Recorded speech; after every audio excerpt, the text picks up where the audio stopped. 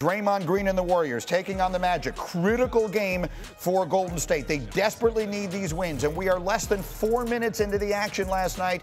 Draymond gets called for a foul. Legs, he doesn't like it. No, and I didn't like the call either. It's incidental contact, but here you go. Draymond venting, and it's going to lead to this shortly after.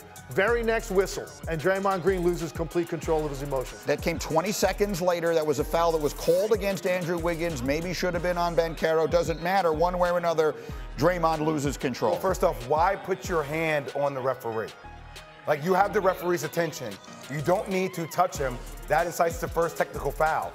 But it's the pursuit of the frustration afterwards, which is what's, as a former player or teammate, it would make me exhausted. I would be tired of it. And they look exhausted by it. Ultimately, the official has heard enough, and he throws Draymond out. And just look at the reaction of Steph Curry and that Golden State bench, Tim. You can just tell they're just finished. And even before that, Steph Curry was just staring off into space as he watched Draymond walk to the tunnel. You see him here shaking his head, and he was actually a little bit of a malaise for a few minutes after this incident.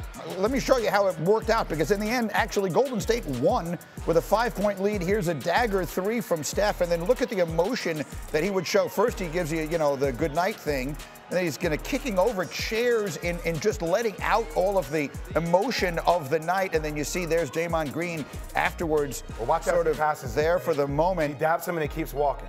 It was a tough night all the way around. Let's hear. All I say is we need him. He knows that. We all know that. So whatever it takes to keep him on the floor and be available, that's what's got to happen, especially at this point in the year. So it's a tough way to start the game. Yeah, too bad. It was unfortunate. He deserved it, he'll bounce back. I'm just proud of the guys for stepping up. So here we are at the top of a new hour, and so a lot of people are just joining us all across the country here this morning. Legs, what is the first thought in your mind as we watch this happen last night? That's as selfish as it gets. You have a player operating in a vacuum of his own emotions, and he put that before everything. He put that before the franchise. He put that before his teammates. He put that before Steph Curry. This team is desperate to win games. Steph Curry is desperate to try to play in the postseason. You can see by the way he's carrying himself, and you just won't stop. You know where this is leading, and he had all the time in the world between the first tech and the ejection because the official did not want to throw him out of that game. He gave him no choice. And so in that moment, you're making a decision. Nothing is more important than my desire to vent my emotions right now, despite how it's going to affect my team. I just feel like Draymond Green is a walking contradiction. When I listen to his podcast and I watch him, I'm like, oh, there's such a heightened sense of awareness around everything happening on the court, but there's a lack of awareness with himself. And Stephen Curry deserves so much better. Talking about one of the greatest players to ever play in the game of basketball. And here we are talking about the same thing over and over and over again. If Legs and I are exhausted, you don't think Steph Curry's exhausted? He just, look at his face. He's like, same old thing.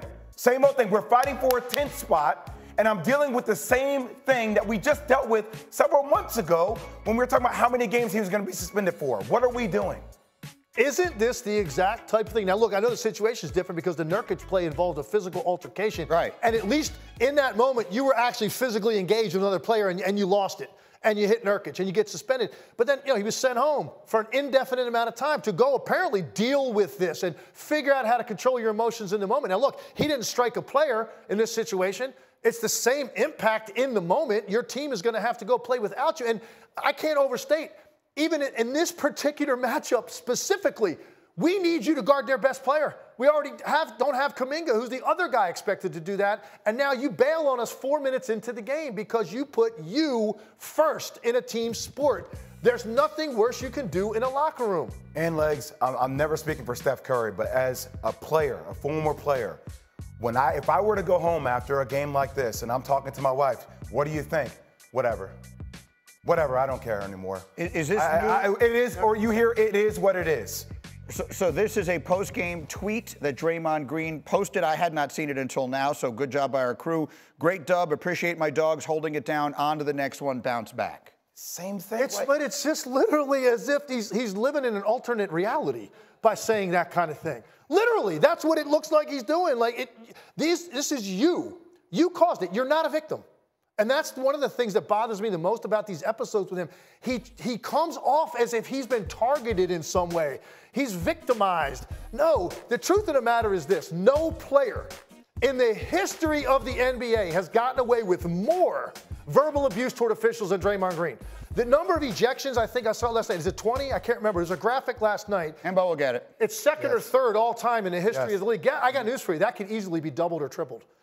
On the nights he got the first tech, and he has always taken that as an absolute license to ramp it up. Oh, you gave me a T? Well, you're really going to hear something now, because he dares people to do something they don't want to do. The officials don't want to affect the game that way. They don't want to be the topic of conversation the next day. They don't.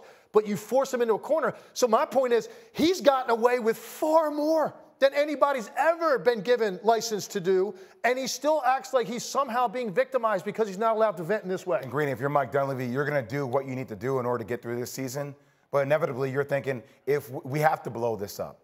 We have to blow this up sooner or later. Now, we can unload draft picks by getting like a trade for Draymond Green, but how do we put Steph Curry in the best position to help him end his career here in the Golden State Warrior uniform? That's what you want. He has been ejected 19 times in his career, which is the second most of any player in the last 25 years. Again, this one felt very different to me than the earlier episodes this season, like that one there with Nurkic. That was a spontaneous moment where he just loses it, right? He just snaps. This one, I keep describing it as a slow build. I don't have a better way to describe it, but there was so much time and legs, to your point. The official wanted so desperately not to throw him out of the game. So much time elapsed between the time he got the first technical and the time he got the second technical that it looked like when Draymond Green went over to him, he asked him about 6 times in a row, what did you think I said? That's what I think Draymond Green was saying to him.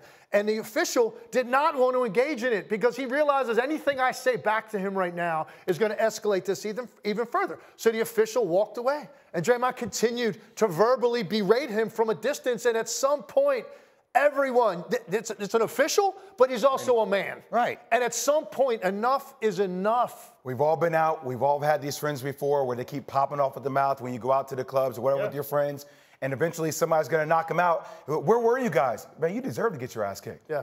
Like you always do this every single time. We're tired of it. Fix your problems. Yeah. I hope it didn't sound like I was blaming the official. I thought the official was very patient. I'm saying someone needs to get in there on his own team, and maybe to your point, they've lost their patience with it. Someone needs to just grab him and pull him away before he gets himself thrown out, because you could see it coming for what felt like a very long time. My last point on this, and I think you're going to agree with this, as a player, when I played, okay, you had a lot of different people and entities you're accountable to, right? The fans, your coaching staff, your family, the organization. Nothing was more accountable in my mind than the guy sitting next to me wearing another uniform that looked like mine. And that drove me every day, Greeny. And I'm talking about getting ejected. I'm talking about, was I there to help on baseline drive? If I wasn't there, I let you down. I never wanted you to feel that way about me as a teammate. Even more, I'll hone it down even more. Forget the rest of the roster. Number 30, you owe it to number 30 to be on the court. That's it. It's plain as day. And look, he's going to try to, put this in his rearview mirror and let's go on and play the next game. It's very difficult with the cumulative effect of all these incidents. Julian Gosa, can I take this to 20? I'd like to stay with this. I promise you I'm going to get to Jaden Daniels in a minute. Lewis Riddick is standing by. But this just feels important to me because at the end of the day, this team is fighting so desperately just to get into the very back end of the playoffs. Steph Curry, who is at this point probably deserves to be considered one of the 10 greatest players in the history of basketball, is 36 years old and still playing at practically a first-team All-NBA level.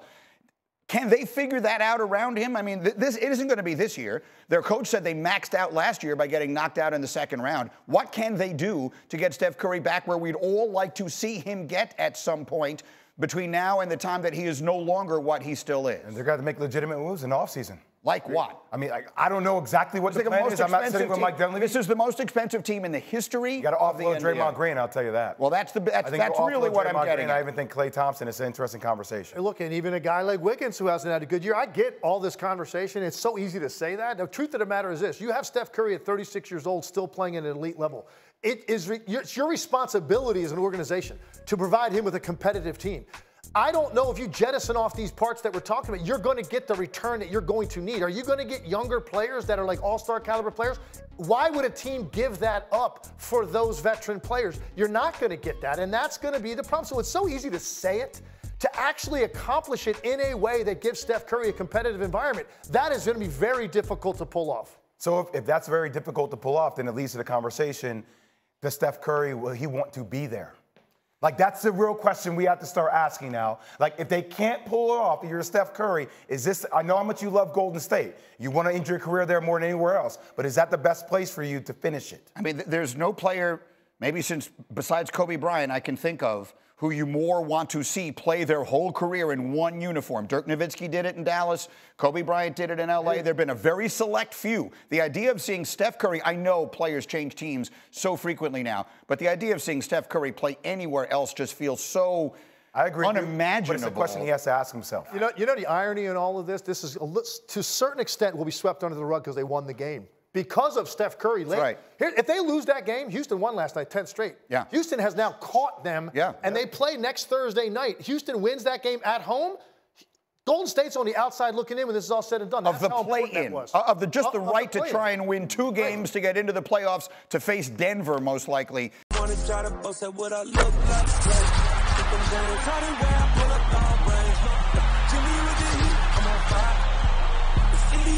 ESPN.